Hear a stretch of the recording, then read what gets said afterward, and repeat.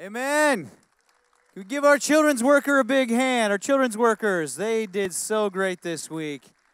Praise the Lord. Hello, friends. How are you today? You good?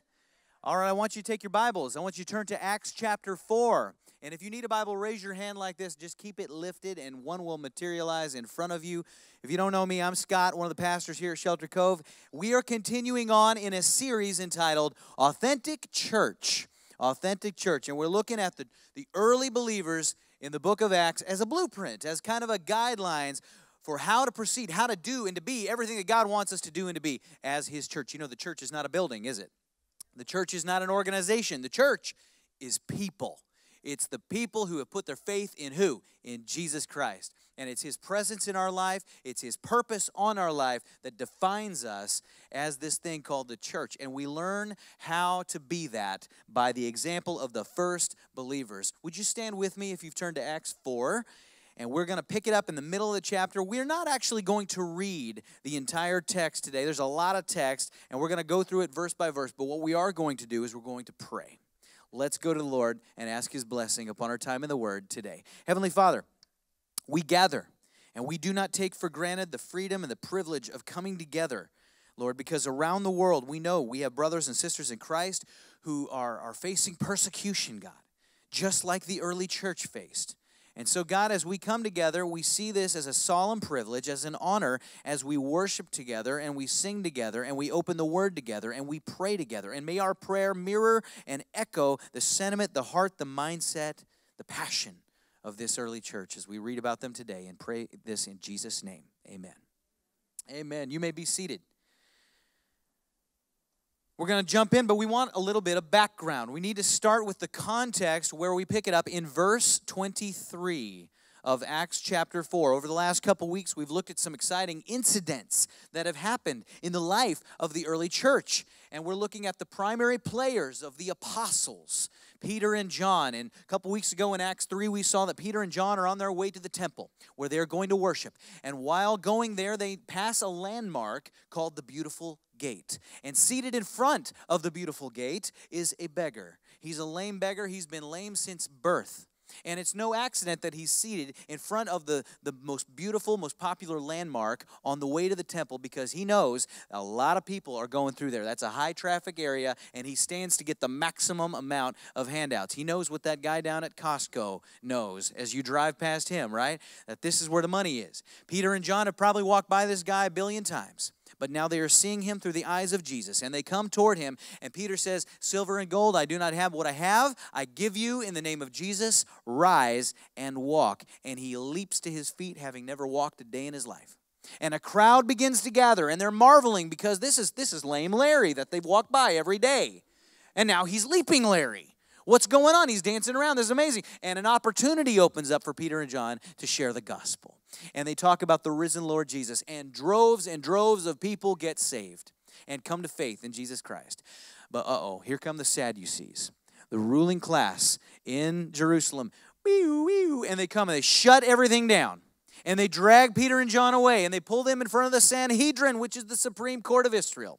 And they get in their face and they say, "By what power, by what name do you do and say these things?" Peter said, "I'm glad you asked." And sermon number 2 on the day, Peter just busts out the gospel in front of the Sanhedrin. It's a great day for Peter and John. And the Sadducees are befuddled. They are betwixt. And they look at these two guys. They don't know what to do with them, so they decide to threaten them. And they say, "You will speak no more in this name. If you do, that's it for you." And that is where we pick it up today. This early church is encountering for the very first time persecution. It would not be the last. It's going to set off a long line of antagonistic movements against the church of Jesus Christ. Does this still happen today? Is the Christian life a bed of roses? Is it all smooth sailing? No. How many of you, when you were born again, it was the result of someone who shared Jesus Christ with you? They witnessed to you. How many of you heard something like, God loves you and has a wonderful plan for your life? Yeah? How many of you heard, if you put your faith in Him, He'll forgive your sin, and when you die, you will go to heaven to be forever with Jesus, forever? You heard something like that? Now, that's all true, isn't it? That's all necessary. You need to know that to receive Jesus. But we tend to leave out something when we share the gospel. They tended to leave something out when I first heard the gospel. They left out that one, what is it? The middle. In between give your life to Jesus and go to heaven when you die, there's this thing called life, right? What happens when you go through life is you encounter hardship. You encounter difficulty and trials, and you encounter sometimes persecution, right? I wonder, does the Christian life need an honest movie trailer?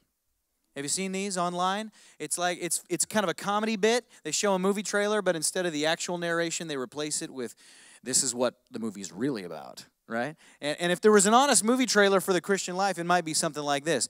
If you put your faith in Jesus Christ, people will hate you. You could lose your job. Depending on what part of the world you live in, you could die. We omit that, right? We omit those things. Why? Because we want people to sign up. We want them in the kingdom, right? And I'm not saying that anyone regrets putting their faith in Jesus Christ. But the point is that this is the part of the journey that is not foreseen at the moment of conversion. All of us, at some point in our early Christian faith, we get hit. We get hit in the face. This young church just got hit.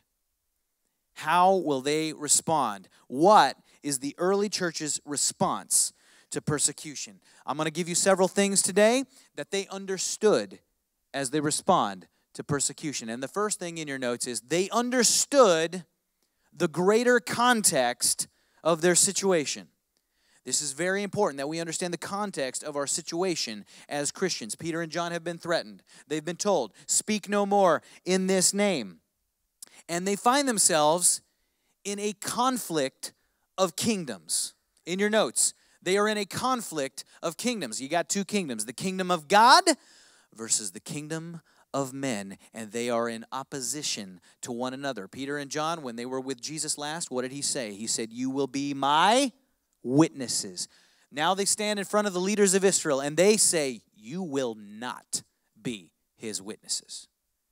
Peter and John have two fingers pointed at them. One says, proclaim. The other says, be silent. One says, speak the truth. The other says, speak no more in this name.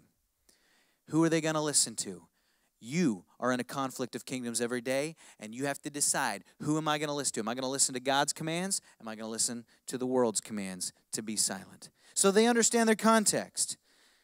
Secondly, they understand their purpose and place as believers. In verse 23, it says, when they, that's Peter and John, were released, they went where? To their friends. Where do you go when you encounter difficulty?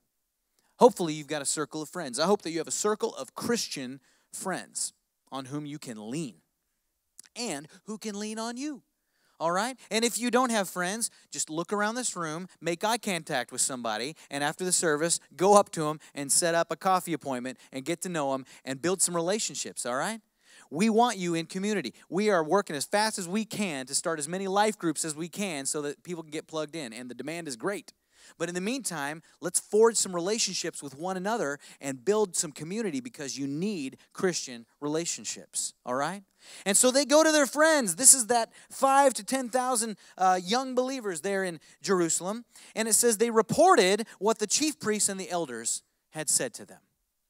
This is like their giant small group of 5,000 to 10,000. And they come to this little prayer gathering of all the believers, right? And they share what happened. Can you imagine how that conversation went? Peter and John, where you been? You've been gone for hours. What happened? And they start off and they just kind of tell some stuff. And they had some good things to share, didn't they? They said, well, we were going to the temple and we saw a beggar and we, through the power of God, healed him. Praise God. That's awesome. Yeah. And then that opened up this whole opportunity to share the gospel and thousands of people came to Christ. No way. Hallelujah. That's incredible. Yeah. And then we went in front of the Sanhedrin and they got in our face and we were able to share the gospel with them. Oh, praise the Lord. That's amazing. So these are the praise reports. All right? You always have praise reports at every prayer group. But then, here comes the prayer request. What happened next? Oh, they said if we did it again, they'd kill us. That's a prayer request. That's no ingrown toenail or my mother-in-law's sick. They're going to kill us. Did they take that lightly? Or did they take that seriously? They took it seriously.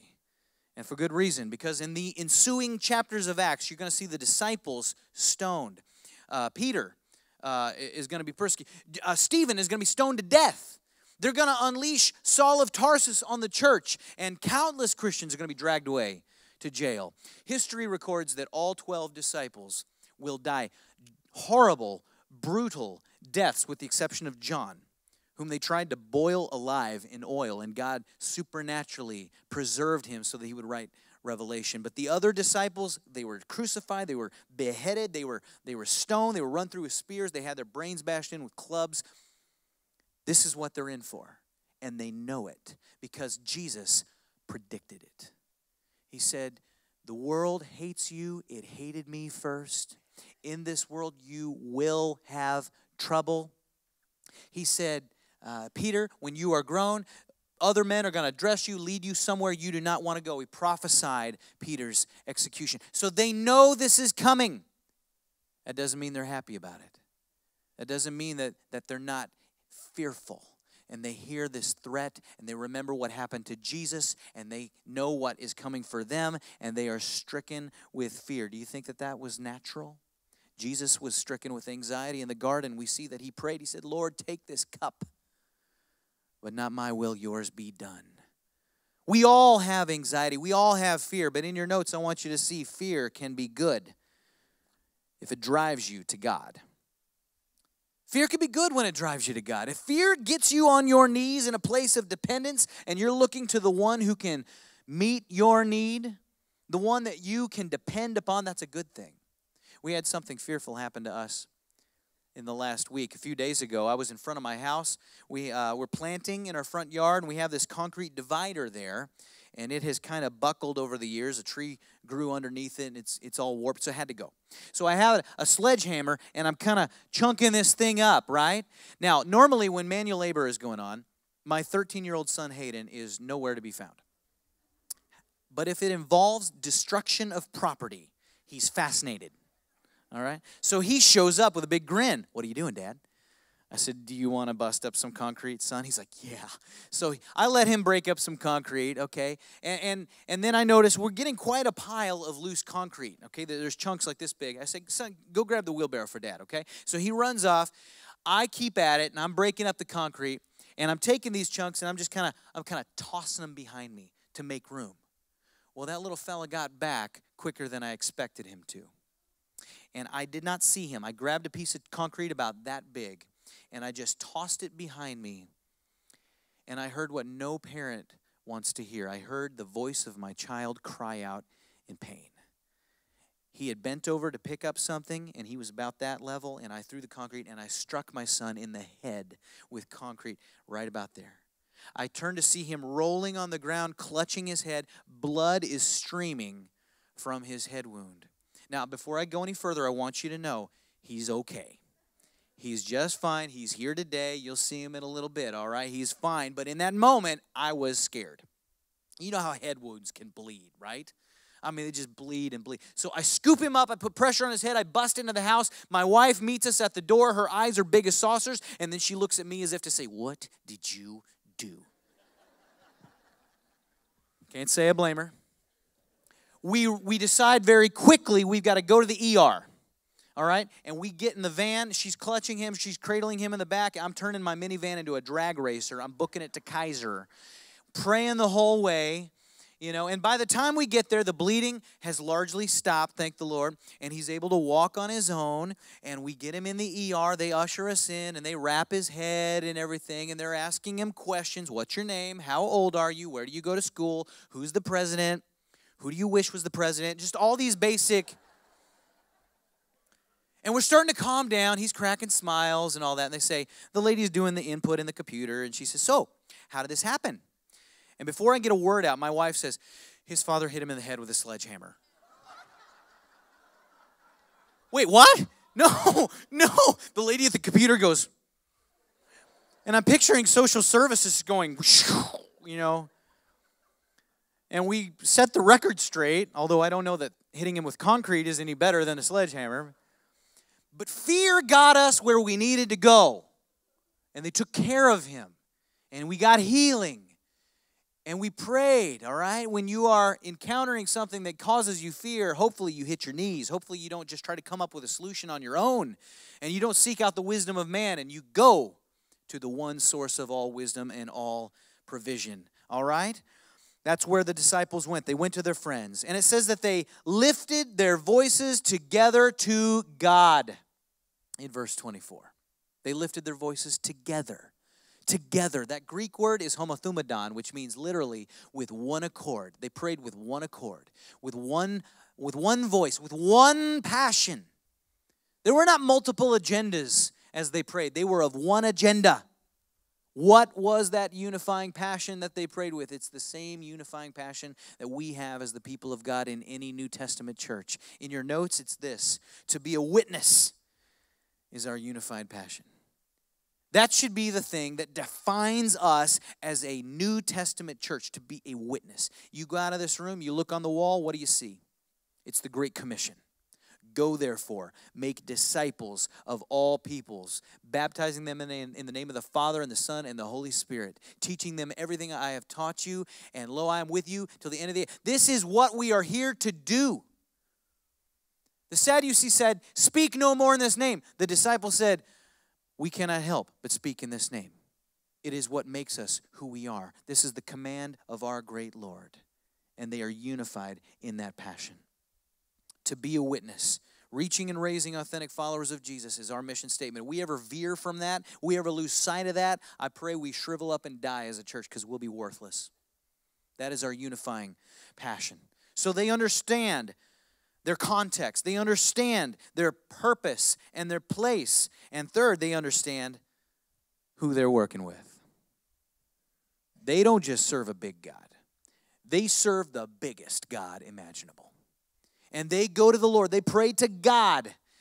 And you cannot describe God in any grander terms than these believers describe him in their prayer. If I asked you to describe God in the most grandiose way that you possibly could in a couple of sentences, you would give him a title. You would say something about the fact that he created everything, that everything comes from him. You would say something about the fact that he is in total control, that he is in complete authority over everything that happens, the good, the bad, everything. And that's what they do. They pray, Sovereign Lord, verse 24. Sovereign Lord. That word for Lord is not the usual word for Lord in the Greek. Normally you see the Greek word kurios. This is not kurios. This is despotes. Despotes. We get our English word despot from that. What's a despot? It has a negative connotation, doesn't it? When I think of a despot, I think of somebody who answers to nobody, kind of an authoritarian, a dictator, you know, like an evil ruler, like a Hitler, a Mussolini, a Stalin, and Idi Amin, people like that. We think of that because human beings who answer to no one is not a good thing because we are fallen. But when it comes to God, he is 100% good. He is 100% pure. He is 100% wise. And he is accountable to no one. He answers to no one. He is the ultimate despot. He is their great despotes. And they pray to him. And they say, God, it doesn't matter what some mortal tells us we can or can't do because we don't answer to them. We answer to you. And they're going to have to answer to you. And that is what they pray. He's the despot. Why does he deserve that title? Because he created everything. They say, Sovereign Lord, who made the heaven and the earth and the sea and everything in them. He made it all. He spoke it all into being. Every atom, every molecule, every cell, every electron spoken into being by our God. Isn't he marvelous? Isn't he majestic? And they pray and they recognize how powerful he is. He commands the elements. We see that all through Scripture. As the creator, he has total command. He parts the Red Sea in the book of Exodus. And that is an act of worship by creation to its creator. Habakkuk remembers that event in Habakkuk 3:10. It says, the deep gave forth its voice and lifted its hands on high. What an amazing picture of creation worshiping the creator. He's awesome. And in verse 25, they go on and they say, Sovereign Lord, Creator, who through the mouth of our father David, your servant, said by the Holy Spirit. You know what that line right there tells me? That tells me that the early church believed in the doctrine of inspiration. You said through our father David, through the Holy Spirit, and they're about to quote Psalm chapter 2, and they recognize that it ultimately came from God through David. That is what we mean. When we say the Bible is inspired, we're saying that this book that we're reading today is not man's book. It's not the imaginings. It's not the scribblings of human minds. It is the very thoughts of God. And he spoke to hand-selected human beings of his own choosing, and they transcribed the mind of God onto paper so that you and I could benefit from it. That is inspiration, and they recognize that. Just an observation. And they quote from Psalm 2, and they say, "Why do the Gentiles rage, and the peoples plot in vain? And the kings of the earth set themselves, and the rulers were gathered together against the Lord and his anointed." Why are they quoting this? Why are they quoting the Old Testament? Why Psalm 2? Because Psalm 2 is a prophetic psalm. It's a prophetic psalm. It's speaking of a future event that has yet to happen. It still hasn't happened. This is David's words about a future event called the Battle of Armageddon. One day, all the nations of the earth are going to gather to oppose God and Christ. They're going to come against him. And Psalm 2 says that he laughs at them, and he speaks to them, and he terrifies them by his fury. It's going to happen. And he's going to wipe them off the face of the earth. And they are looking at this last battle before the kingdom age, but they're not thinking of it in the context of the future event. They are reminded of their present circumstance when they look at prophecy and God's control over the here and the now. And in your notes, that is the purpose of prophecy in the Bible. It is to radically affect your present. Why do we study prophecy? Why do we study Daniel and Ezekiel and Isaiah and Revelation, all these weird books with weird symbolism, and it's hard to understand? Because when we do understand it, we have a much better perspective on the present, because we know we serve a God who keeps his promises. Amen? Amen. And so they take it to heart. Why do the Gentiles rage and the peoples plot in vain? I love those words, in vain, because that means that no matter what man does to thwart God, it is to no avail. Because in your notes, boy, don't lose sight of this. Our God has no opposition, period. Is that a great truth? It's no contest. He has no competition. And I don't care what you're going through, if you know that and you believe that and you receive that and you know his promises are new every morning, you can rise each day and you can say, whatever comes against me, if God is for me, who can be against me? Amen? So they know this. They understand who they are dealing with. And not only do they understand that, they see the context and they remember what has just happened a couple months ago. What happened a couple months ago for them? Jesus was crucified.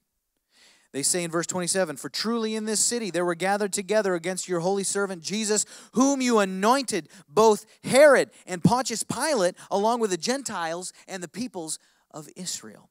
See, whenever the world comes together, every time the world unites, it's to oppose God. People say, the world needs to come together. We should unite, one world. Historically, that only happens when they rebel against God. And it never works out. Okay? It didn't work out at the Tower of Babel.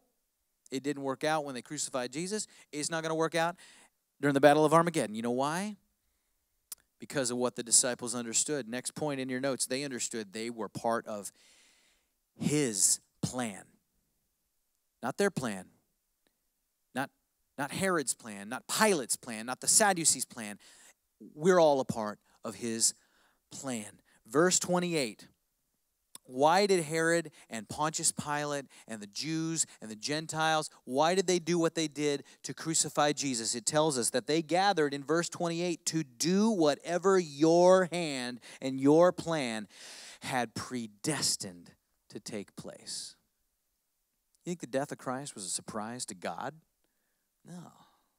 Everything that Herod did, everything Pilate did, the Jews, whoever hated Jesus' guts, whatever motivation they had to see him dead, they were playing into the hand and the plan of God Almighty. And aren't you glad? And the crucifixion of Jesus Christ was predestined. And to say that is to speak to the sovereignty of God. Who did they pray to? They said, Sovereign Lord. God is sovereign. What does that mean? Does that mean that everything that happens is God's will? No, that's not what it means. To say that is to say that even when people sin, that God wants us to sin. No, obviously God doesn't want us to sin. Sovereignty is not that everything happens as God's will. Sovereignty is that God can use everything that happens, even the actions of evil people, to accomplish His will. I can't fully understand that because I've got 3 pounds of fallen matter in this skull of mine, same as you. And we're going to have to trust God in the meantime. And one day we will understand in full what we now only understand in part.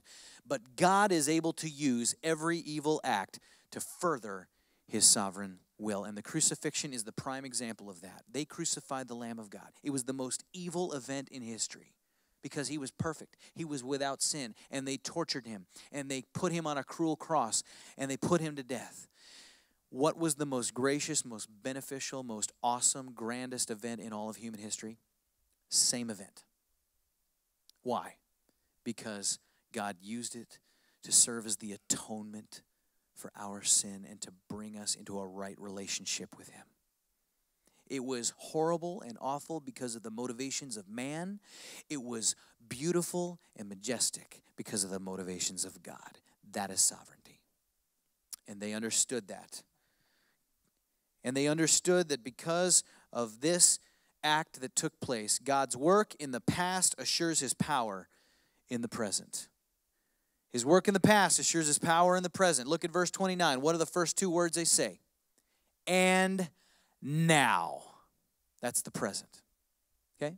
They marvel at what He did through Pilate and through Herod. And because of that, they say, and now, God. Not one day, now.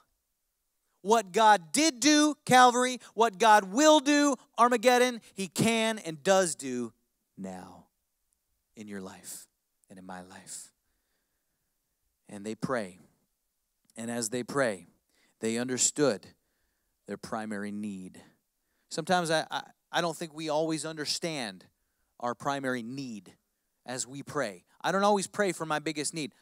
Most of the time I pray for my biggest want. Right? How about you? Sometimes I pray for a secondary need, but I don't always understand what it is. God knows what I need. Thank the Lord. They understood their primary need. What would you be tempted to pray if you were them? If you were these believers right here and somebody threatened your life, said, if you speak the name of Jesus, you are going to die. How would you pray? I'd be tempted to pray, God, kill him. Just smoke them, God. Just wipe them. I'd go all Old Testament on them. I'd be, God, smite their ruin asunder on the mountainside. Lord, that's not how they pray. Look how they pray. Look at verse 29. They pray, and now, Lord, look upon their threats and grant to your servants to continue to speak your word with all boldness. Man, we don't do that anymore. We don't pray that way. We are not in the business of boldness like they were then. Their prayer is not for God to change their circumstance. Their prayer is for God to change them and help them rise to the level to meet that challenge. They don't pray, God, lead me around the valley of the shadow of death. They say, God, lead us into and through the valley of the shadow of death. Be with us as we go. Make us bold. Help us to not chicken out. Man, why don't we pray like that? I think we've lost something, the church today. What do we get fired up about? We don't get fired up about this. We don't get fired up about souls like we ought to. About being bold for God. We get fired up about our rights. We get offended when the world slights us. We post things, right? What do we get? If people said, what if Christians get motivated about? The answer might be what we post about, what we talk about. Man, can you believe that store doesn't say Merry Christmas anymore? Can you believe that? Can you believe ABC canceled Last Man Standing? I mean, come on. Doesn't Hollywood care about wholesome family entertainment anymore? No. No, they don't. You know why? They need Jesus. That's the bigger need. That ought to fire us up. People need Jesus. Without him, they're going to go to hell. Every day, souls slip into eternity. That ought to fire us up.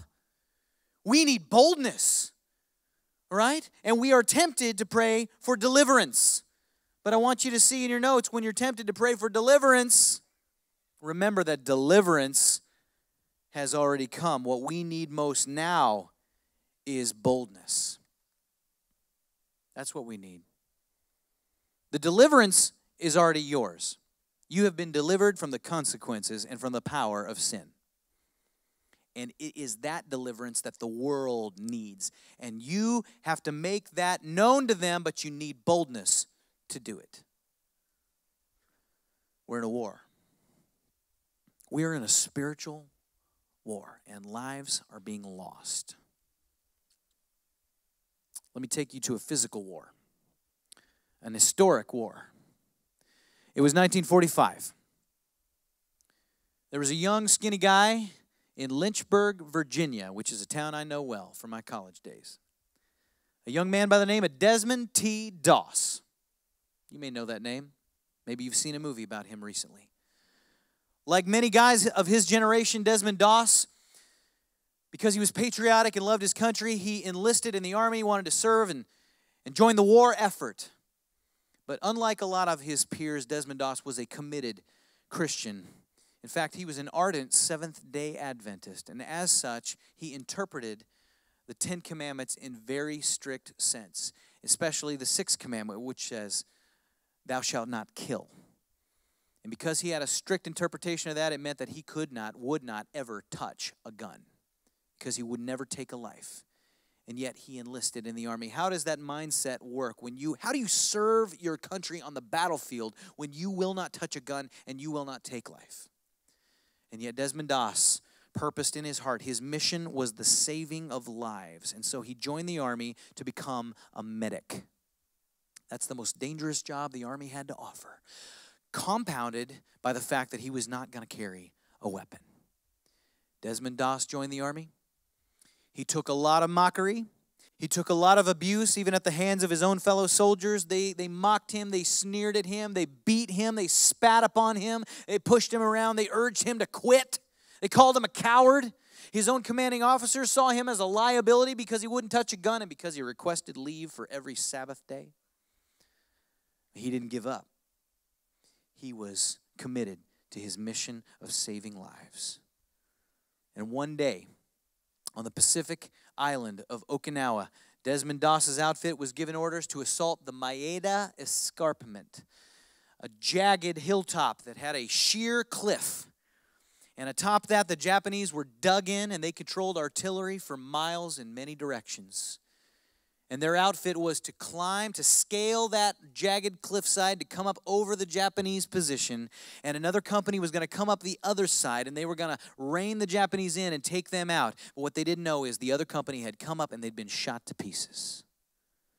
And Doss's company, as they came up over the top of that cliff, they were on their own. And the Japanese were ready for them. And they got pinned down.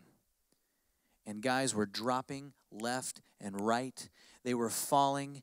And Doss looks around and he sees dying, dead, wounded, dying, bleeding to death. It was a hopeless situation. And the call came, the order came to abort, to pull back. Get out of there! Get out of there! And Doss could not abandon his mission. And he would not abandon his men. And so he came out amid the whizzing bullets, amid the shell bursts, and he dragged the wounded one by one to a safe spot behind a rock where he tied a double bowline knot around their chest, around their legs, and he lowered them each 35 feet down that cliff. And he went back, charged back into the hellfire of war to retrieve more wounded, and he prayed. And I can hear that Virginia drawl as he prayed, "Dear Lord, help me get one more. Help me get one more." He got one more. And another, and another, and another and another. And by the end of that day, as they were all back to safety, Doss and his company, the final tally was made. All the men that Private Desmond T. Doss of Lynchburg, Virginia, had rescued. 75 soldiers. Whew. Now, he didn't pray, God, get me out of here. He didn't pray, God, silence the guns of our enemies. No, he prayed, Lord, help me get one more. Help me get one more. One more. What's your prayer? You're in a war. Souls are slipping into eternity left and right every day. What are you praying? Every morning as you rise, you should seek that the Lord would empower you to save one more, one more, one more. And you should be never satisfied until he takes you home to glory. We must pray for boldness. I am impacted by the fact that Peter and John, in verse 13, the Sadducees see them and they remark that they were bold. They noticed that they were bold. And yet here they are. What are they praying for? More boldness. More boldness. Ever-increasing boldness. To what end? They had already won thousands to Christ. They just preached on Pentecost. Thousands came to saving faith. They preached at the temple after they healed the beggar. Thousands came to saving faith. It ain't enough. God, make us more bold. Make us more bold. Help us get one more. Just one more. One more. What was God's response to the church's prayer? He made them powerful. In your notes, he made them powerful. He answered their prayer in verse 31. When they had prayed, the place in which they were gathered together was shaken. It was an earthquake. Remember, they were praying to the Creator. He commands the elements. They prayed, and creation said, Amen. And God answered their prayer, and they were all filled with the Holy Spirit, and they continued to speak the word of God with boldness. You're going to be bold, you're going to need to be filled with the Holy Spirit. You need the filling of the Holy Spirit. Ask him to fill you each and every day. The rest of this chapter, verse 32 through 37, speaks of the fact that they came together, they loved one another, they met one another's needs, they had all things in common, they shared their goods, they shared their property. This is the testimony of the church throughout history when it has suffered persecution. They have come together, and this is the proof that God was answering their prayer, because the love that they have for one another in meeting one another's needs is a part of their testimony. It's a part of their witness. Jesus said, by this all men will know you are my disciples, in that you have love for one another. You got to have love. See, he made them powerful, but in your notes, he made them living proof. Your supernatural message must be accompanied by a supernatural love. That is the validation for the message that you have. The world will look at your love, and then they will listen to your words. Without love, you're just a clanging cymbal. You're just another kiosk in the marketplace of ideas and philosophies. We need love, and we need to pray for each other. And we're going to do that right now. I'm going to invite our mission teams that are going overseas in just a couple of weeks. Come on up here, guys. We've got a team going to Spain, and I'm going to Spain, and we got a team going to Belize. And you guys get to commission us right now. Come on, church, give them a hand right now.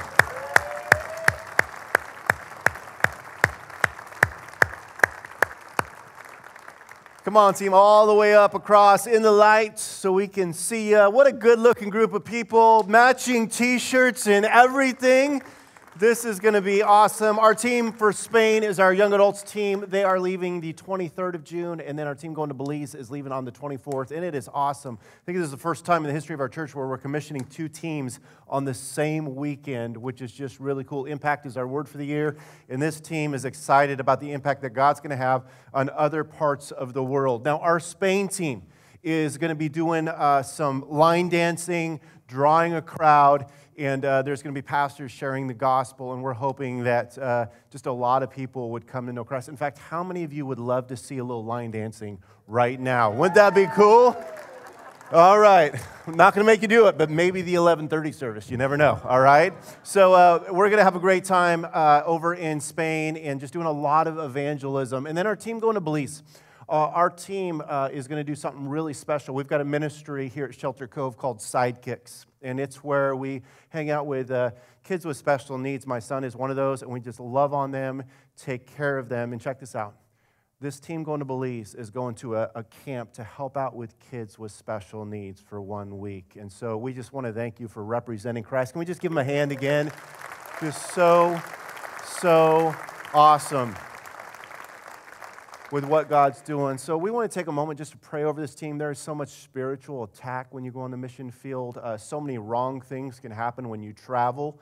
And we just want to pray that God just prepares their hearts and keeps them unified, safe, and healthy as they go and represent Christ. So would you just do me a favor and extend a hand as we pray a prayer of blessing and a prayer of commissioning over this team right now. Heavenly Father, God, I thank you so much for all my brothers and sisters up here on stage that are going to represent you. God, for those going to Spain, those going to Belize, God, we pray that you would fill them with your Holy Spirit. God, that you would give them a supernatural boldness that alone comes from you, that you would fill them with your Holy Spirit, that there would be a unity that is obvious in the eyes of others. God, we know that the enemy is one that likes to attack and divide. So we pray for your spiritual protection. We pray for health. We pray for safety. God, we pray that because of these teams, people would know about the love of Jesus, see the love of Jesus, and respond to the love of Jesus in a way that transforms their lives. God, we love you, and we trust you, and we ask that you would use these teams in ways that just transform people's lives. God, change them as they leave. And as they go, it's in Jesus' name we pray. Amen. Hey, one more time, can we appreciate these teams heading out? Keep them in prayer. We are behind you guys. We love you guys. Thank you for representing our church and our Savior so well. Amen. Now, don't go anywhere because we're going to commission you. All right? I want you guys to stand because you're on the mission field too. You know, the mission field is not overseas. The mission field is just outside your door. Across the street, around the world. You've all got the same mission, believers. And so we want to take this time in looking at this text today. We think it's important to commission you as you go out this week. Team, would you extend a hand toward these faithful followers of Jesus? Heavenly Father, we pray for these Christians out here as they go about their day tomorrow, God. Would you fill them, each one, with your Holy Spirit? Would you make them bold as lions? Would you make them powerful and give them your eyes to see every opportunity and to take advantage of it to share the faith and the hope of Jesus Christ with a lost and dying world? And we look forward to celebrating what you are going to do in and through them this week. And we pray this in Jesus' name. Amen. Amen. Praise God. Hey, if you are a part of our prayer team, we would love for you to come up at this moment. If we can pray for you or encourage you in any way, our prayer team will be up here in the front. I'll be in the Welcome Center. Would love to meet you and your family if you're near to Shelter Cove. Don't forget next weekend. Father's Day weekend. It's going to be a blast. Come experience all the fun activities out on the lawn. We'll see you then. Have a great weekend.